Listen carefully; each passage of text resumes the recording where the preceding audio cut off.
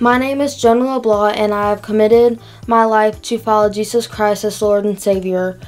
I came to faith in Jesus when I first started scuba with Mr. Travis, and I started getting more questions about the Bible. I then started reading the Bible more.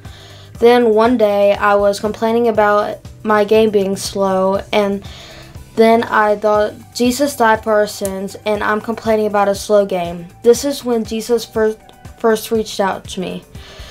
Some people who helped me come to Jesus Christ are my parents, the rest of my family, Mr. Travis, Brother Cody, and my youth friends. Jonah, have you repented of your sins and trusted Jesus as your Savior and your Lord? Yes.